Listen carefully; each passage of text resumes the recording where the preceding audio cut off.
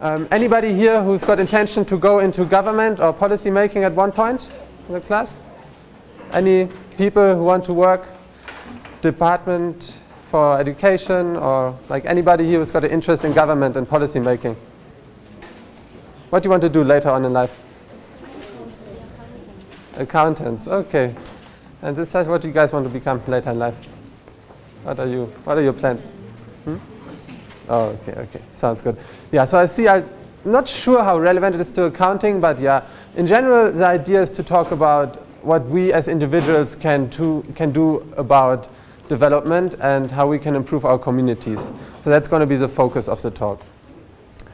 Okay, and with this, I think, oh, you see I put a hashtag in the corner. So anybody who's on Twitter, if you want to tweet about the lecture, feel free. I always find it quite nice if people can follow the lecture online. So yeah, the hashtag is UJ BCURE. And that is because BCURE is the company that I work for. So I'm with the University of Johannesburg, but I'm working for a research project called Building Capacity to Use Research Evidence. And we are based at Bunting Campus.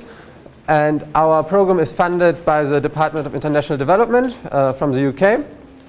So they gave us an external grant at the beginning of this year, and it's a 3-year program to improve South African government's capacity to use research evidence, and at the same time to improve the uptake of research evidence within South Africa in general.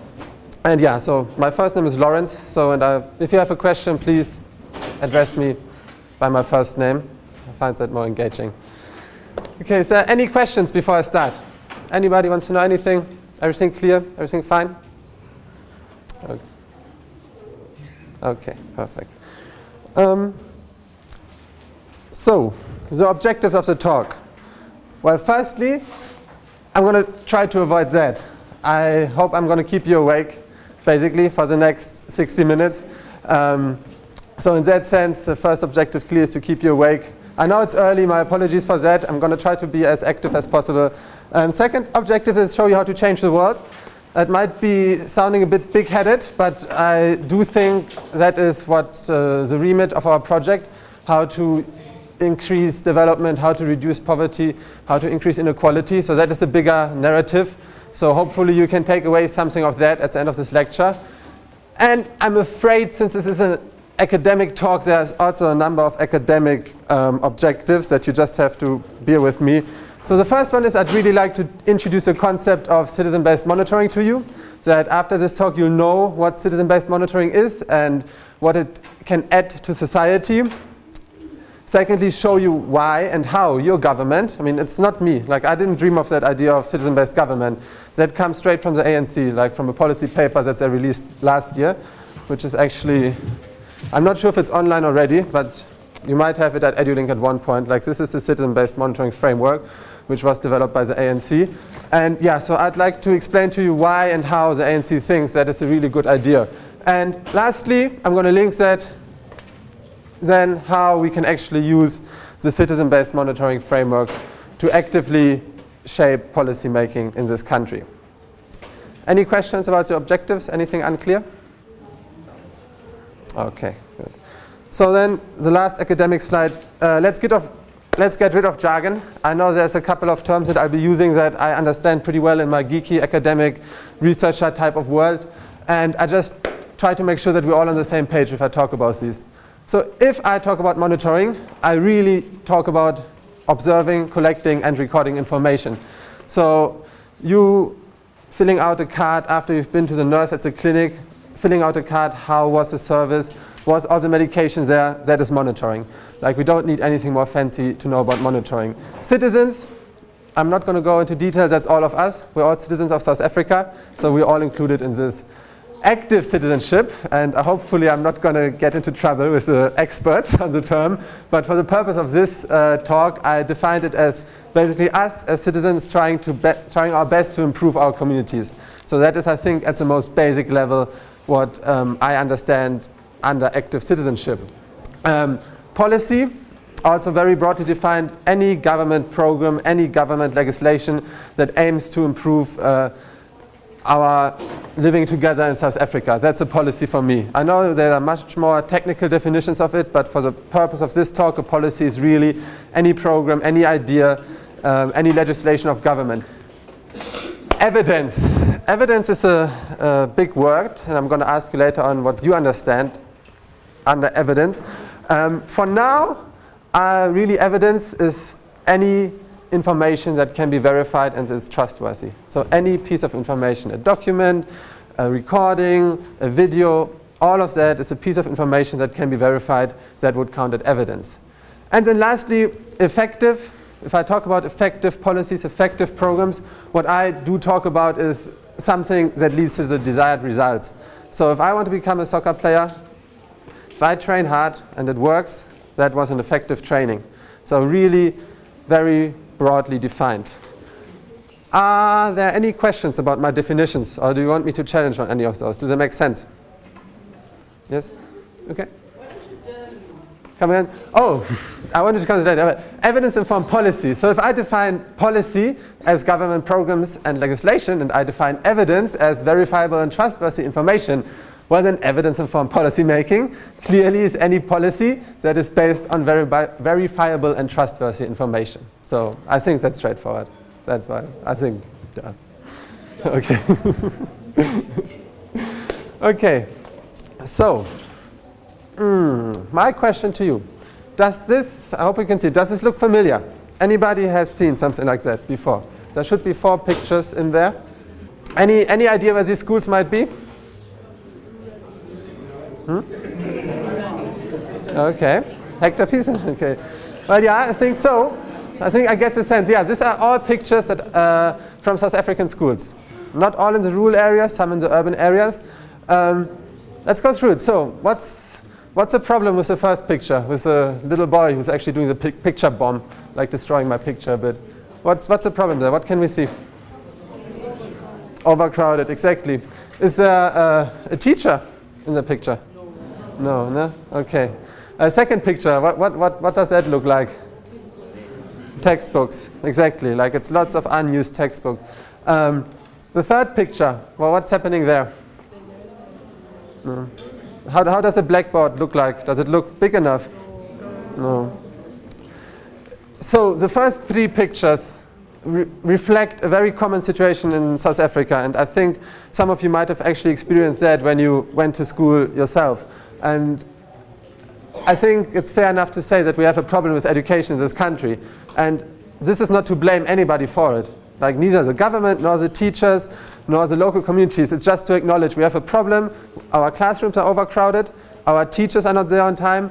Our textbooks are not used adequately.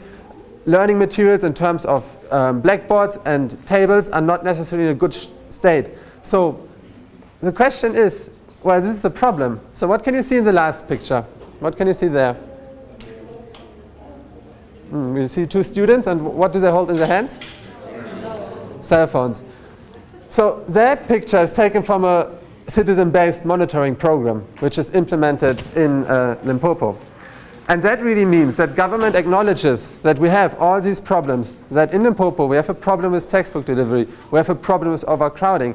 But now also in Limpopo at the same time, there are more than 4,000 schools. So how possibly could government know about every problem in any school?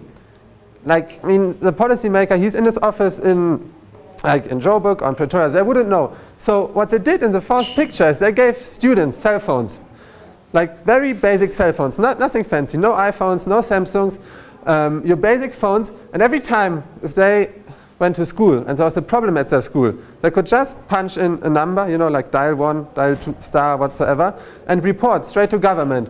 Today my teacher didn't pitch. Today we didn't have a chalkboard. Today we didn't have textbooks. And the idea behind that really was that we need to know about these problems. And the people who actually have the best information about the absence of services is us as citizens, is you as pupils, is the principal of the school. But the problem is, how does government know about it? Because government cannot possibly monitor each and every school like 24 hours. So in the first picture, that is a pilot program where students are allowed to monitor their own school. And they can report absent teachers, and they can report absent materials, and so far it's doing really well.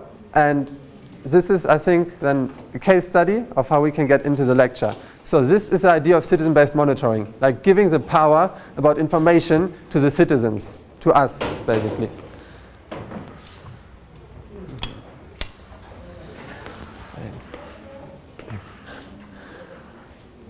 Okay. So, if we then talk about monitoring and service delivery, as I said, government provides a vast amount of services in this country. Apart from education, what else does government provide for us? Any other service that government does? Anything? Do you have water at home? That's a service from government. They provide that, don't they? You've got electricity at home. Yes, it's also a government service. Can you drive on roads that are well maintained? Partly, I guess. But yeah, that's also a government service. So government is really doing quite a lot in terms of service delivery in this country. And so if we break it down, there's over 250 official districts in South Africa. This is just on an administration level. On top of that, these are actually, we have over 24,000 schools in this country, like from primary level to high school level. And we have over 4,200 clinics. And by whatever number we want to go with, there's over 50 million people in South Africa at any given point in time.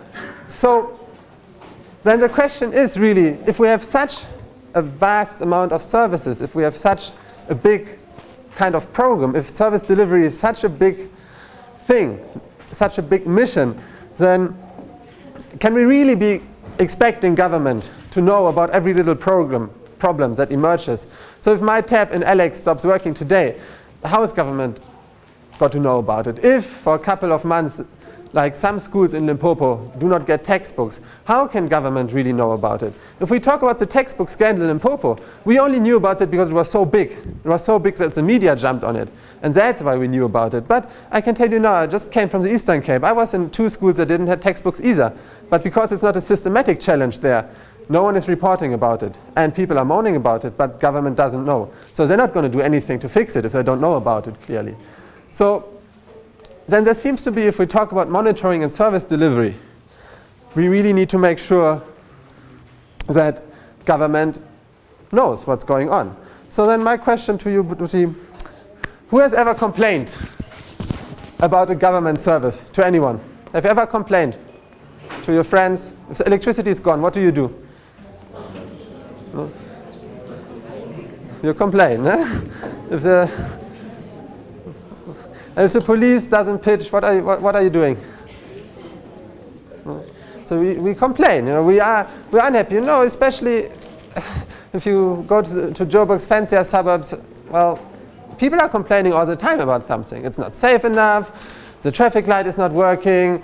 The air is not good enough. There's no way where I can walk my dog. I cannot cycle here. So yeah, we do complain. But then, so if your electricity goes, who do you complain to if your electricity would go? You're going straight to the city. Okay, well, that's good. You go to ESCOM. Well, usually I have a feeling that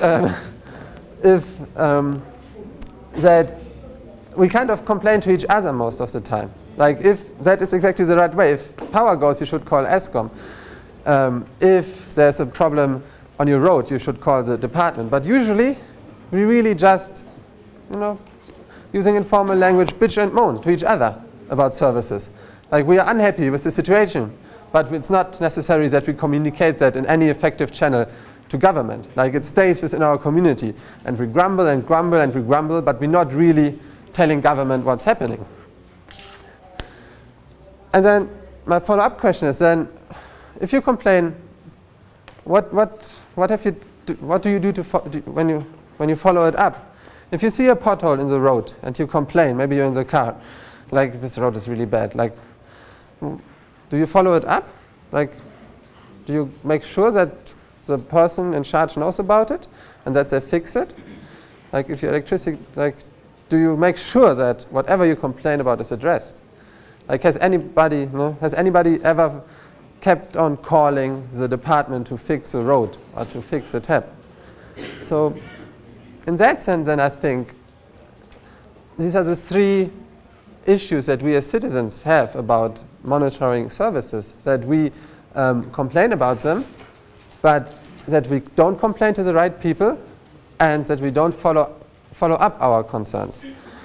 And so if we don't do that, well, then really what we do is we speak in a different language to government. Because if we don't communicate our concerns to government through channels that government understands, and government doesn't understand us being on a road gossiping to each other. Government understands only official channels, like a filled out document, an application, a phone call with a reference number that you follow up. So if we don't do that, well, then we essentially talk different languages. And I'm going to show in the next couple of slides why I think it's really dangerous if we talk different languages from government, and what that leads to in terms of service delivery if we talk different languages. So the first example of a different language is really this. Has anybody ever participated in a service delivery protest? Yes? Okay. So, well, then tell me, why do you think it's a good idea to burn government staff and threaten government people? You scare them. If this lecture goes really badly and you intimidate me and you scare me, do you think I want to come back and give another one? Do you think if you go to government and you burn their cars and you tell them, you guys are useless, like, get out of here, do you think it's going to make them more likely to actually address your problem? Yes? Who says yes? Well, we can have a discussion after this, but I have a feeling, and I'm more than happy to be proven wrong here, I have a feeling that if we do exactly that, we're kind of chasing government away. Like, these people, they're not going to want to listen to us. They're just going to think, they're stupid, that side, you know? Like, they don't understand, we're trying our best here, and now one thing hasn't worked, and immediately they burn down the whole office.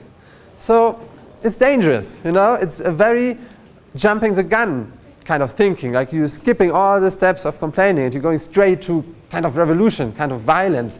Not physical violence against people, but against, like, things which belong to these people. So I'm not sure. To me, I have classified it as a false language. I don't think that is how we can complain about service delivery. The second example would really be no information. So if I'm, as a citizen, if I'm not informed about the services that I'm entitled to, if I don't know that I have... Let me actually ask, do you know the difference? So our constitutions say that we should have free water and free housing. Do you know what the difference is between these two wordings of the policies? What does it mean if government says you should have free housing if we're building RDP houses? Have you ever got into detail? So what they really say is that they have to give you free access to housing. That's how the legislation is written. So they don't have to literally build you a house wherever you want it. They have to make sure that you have access to a house. And that may very well be that they give you cheaper loans, that they contract someone else to build the house, and that you have to move. So this is what free housing means. Free water, on the other side, means that government literally has to provide you water. So if your water is not working, they have to come with water trucks and deliver the water. So if we think about services, then we as citizens, we really need to be informed about what is it that we are entitled to and what is it that government has promised. So we need to know, basically, well, what is my right? And if we don't have this information, then I think it's really difficult to monitor this information. So on that, I would also just quickly want to know, who of you has ever read the National Development Plan? Anybody? Why haven't you? Why do you think government writes a, I think, almost 400 pages plus document, laying out in detail, step by step, how they want to improve South Africa, how they want to improve South Africa for us, for the citizens? And I mean, this is, I think, a common situation, like in the lectures that we give at APK. People also haven't read the NDP.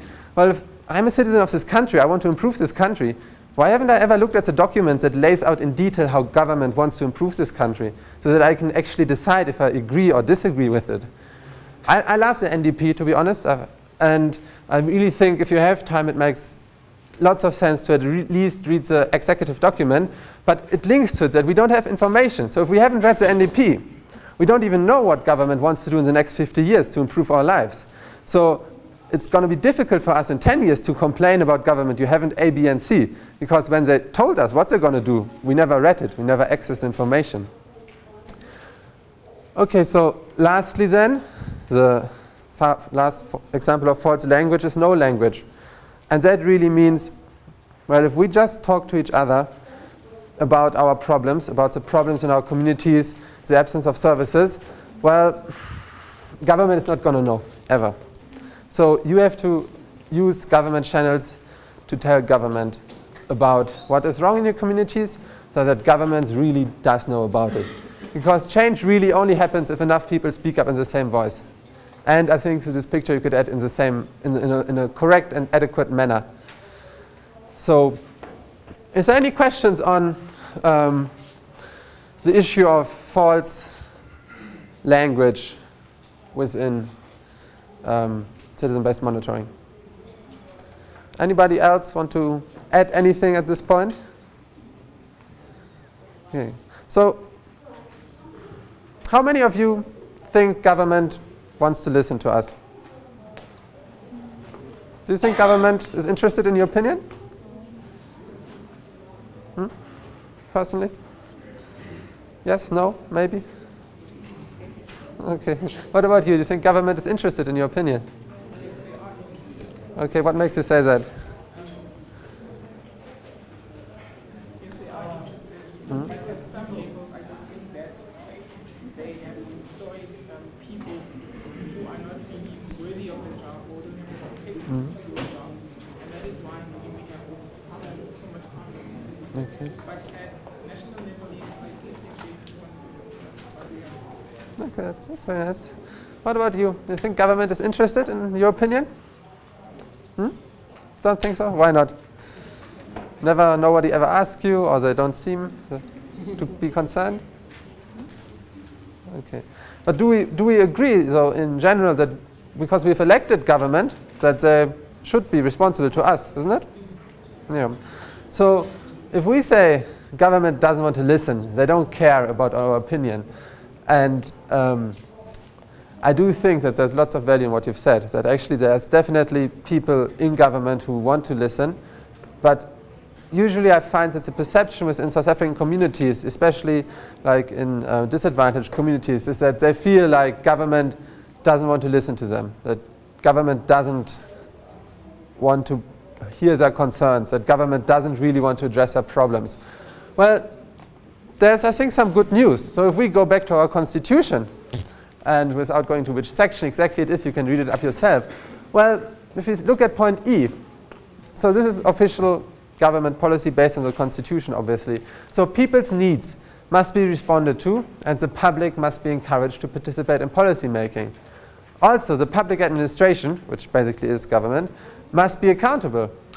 Lastly, transparency must be fostered by providing the public with timely, accessible, and accurate information. So if this is what's written in the Constitution, well, then I think we can it's fair enough to say that government has to listen. Like, they don't have a choice. We have elected them. The Constitution says it very clearly that whatever is done in service delivery, they need to listen to us. They need to listen to know how we feel about it, what we think about it.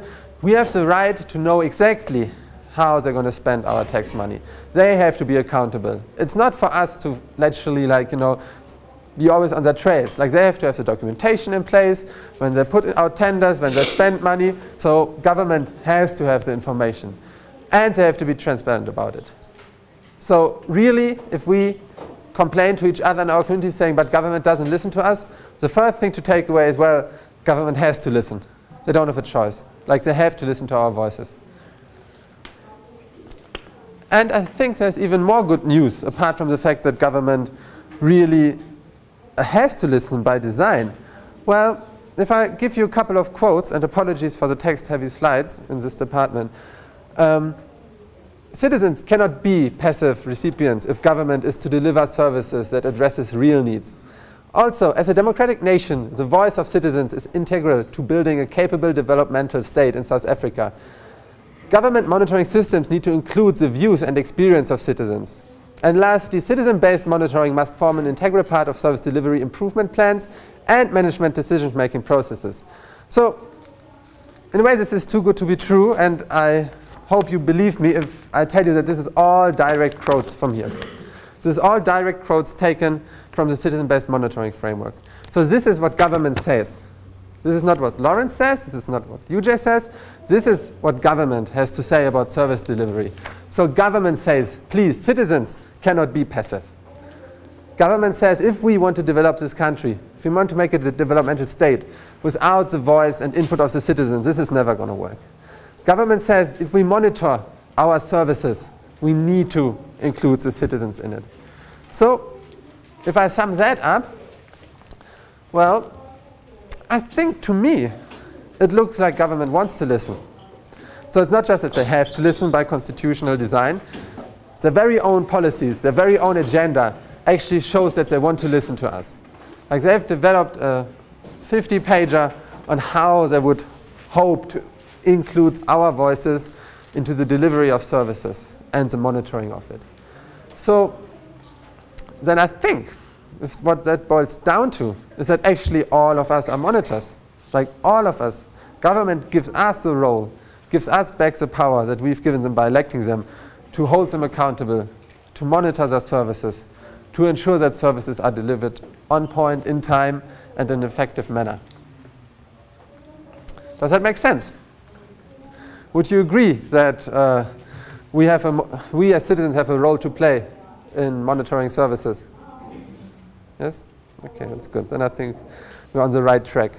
So, coming then to the more academic bits. So if we have established that we need to talk in effective language with government in terms of monitoring services, if we've established that government wants to listen to us and they have to listen to us, now the next 10 minutes or so is going to be about how do we actually do that? How do we actually achieve a situation in which government is listening to us? And it's going to be very closely linked to the citizen-based monitoring framework, which I hope you're going to have online on EduLink. Yeah, so let's get into that bit. So any last questions before I jump into the more technical details? Like is the bigger picture clear of why services needs to be monitored? Yeah? Okay.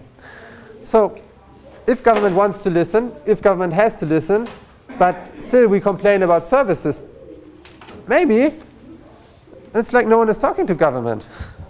Maybe government is that like poor little lost dog, like there, you know, no one is talking to them. They're out there, they've put this document up, and can I ask, anybody who's heard about the citizen-based monitoring framework before? No, no? Well, see why I said government is a bit of like a lonely guy, you know, that child on the playground that no one wants to play with. Like they put out this document, they write like 40 pages on exactly how they would want us to help them monitor services. Well, what do? We don't even read the document. We don't even know about it. So maybe then it's really like that government, that no one is talking to government. And, well, as I said, all the quotes that I've shown you on the previous slides, you know, about how we cannot be passive citizens, how we need to be active in a developmental state. Well, it really boils down to that if government wants to talk to us, but we don't want to talk to them, well, we really become passive in a sense. And I think that that's dangerous. So if I think about services and government, I think of myself as a client of government. Because government is providing, it's like a company, you know. I pay them with my taxes, they're supposed to fix the roads. So if they don't fix the road, it's like a bad company. But a bad company, if the customer doesn't tell the company that, well, you've done a useless job, you know, you haven't fixed my plumbing at all, the company is not going to change, is it? You know? If I can get away with fixing something cheaply that breaks and I only spend half an hour on it, but I get billed for 2 hours, well, for me as a company, that's great, you know. I can have 1.5 hours to myself. So I think I would hope that you can take away one of the things from the lectures, that try to perceive yourself as a client of government and claim that right. Claim that right, that services are for you, services are financed by you, and therefore it's your task and your right to really make sure that government does what they promised to do. And yeah, don't be a passive citizen. Be like a monitor. Be a monitor to government. So then I think in a bit more technical detail, well, what is citizen-based monitoring? Well, on the most basic level, it's really the systematic use of citizens' voices in the monitoring of government services. And citizen-based monitoring hasn't, it's nothing necessarily too new. It emerged in the 1990s with WIDA talking about the new public management framework. I'm not sure if someone is studying politics here, you might have heard about it. But yeah, so it's a wider drive. I think it's fair enough to say in most continents that citizens should be on the center of monitoring. And with the spread of information, with the spread of mobile technologies, we kind of also now have the tools to do that very easily and conveniently. Like just the other day, I was flying with SAA, and they had a really beautiful meal, like the best meal I've ever got on a plane. So they have a Twitter account, well, give them feedback. So I told them, well, thank you very much, that was brilliant. On the other side, I'm not sure who's with MTN. If you have a problem with MTN, you can tweet them. They're much better responding to tweets than responding to actually calling them. The same with FNB. So if you can see, it comes from the private sector that we want client engagement in the delivery of our services. And now it is increasingly applied in the state sector.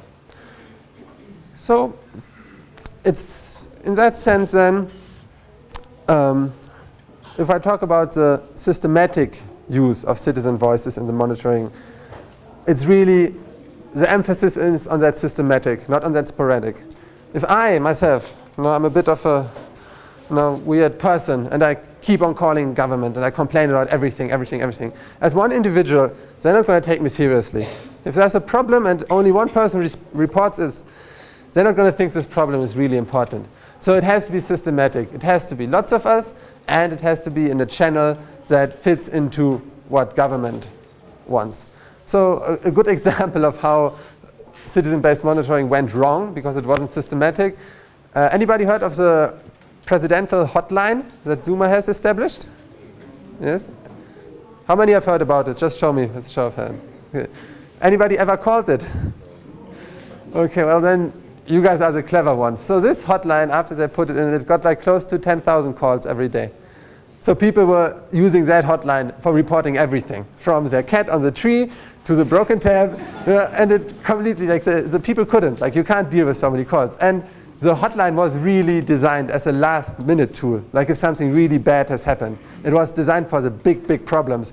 But because people didn't know about all the other ways that I'm going to talk about just now, how they could monitor, well, they all jumped the gun and they all called, and well, it has become absolutely ineffective because government cannot deal with so many calls at once. I mean, how is Zuma supposed to respond to my cat on the tree right now? Yeah, so it has to be systematic in that sense if we talk about citizen-based monitoring. And the aim is really to make government more accountable and to make government more effective. And I think if we break down accountable a little bit, it really means that the information should, like we need to get the control about service delivery. We need to get it out of the hands from people who sit in Pretoria, people who sit in Cape Town, and get it into the hands of people who sit on the ground, your local councillors, your community forums, us basically. So if we talk about accountability, we talk about the lower levels of government who are actually involved in the practical service delivery, not the big guns who design service delivery.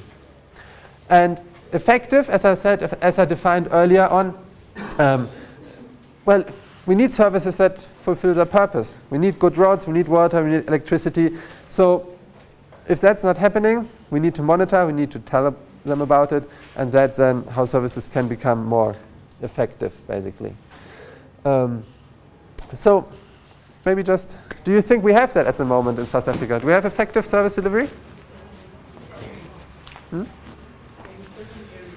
Yeah, I agree. Which areas would you think we have effective delivery?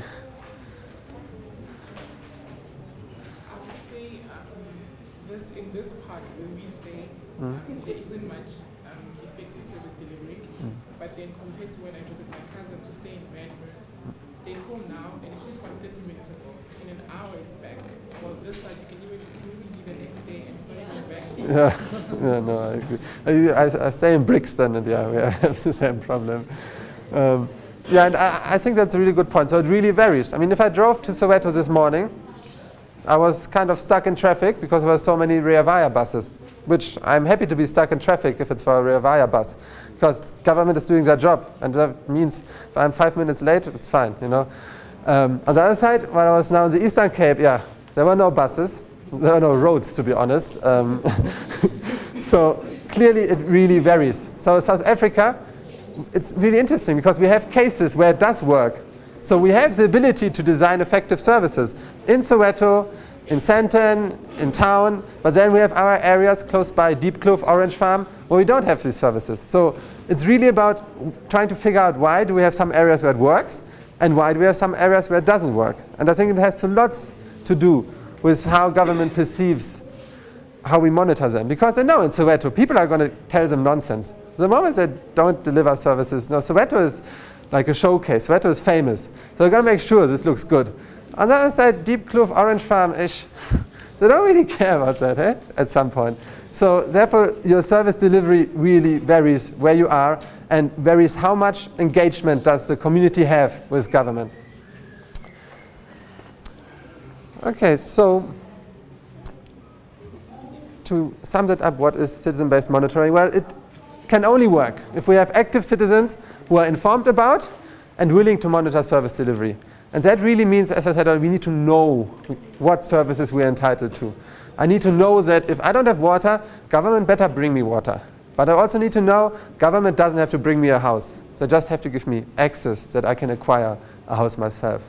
So we need to know about what we're entitled to, and we need to be willing to monitor it. So I think it's too much work for me to tell government constantly if there's a pothole, if I don't want to tweet about potholes, if I don't want to, you know, spend 5 minutes of my day calling in a hotline saying, look, no water, no teacher. Well, if I don't want to do that, well, citizen-based monitoring is not going to work. So it requires us to want to know what we're entitled to, and it requires us to actually be willing to monitor the service delivery. So, well, why would we want to do this citizen-based monitoring? And I think I've touched on this already. Because we as a beneficiary, we are the clients of government. No? It's, for us, service delivery is our baby. We're supposed to benefit. That's why we have to be the people monitoring it, because government is not going to do it by themselves.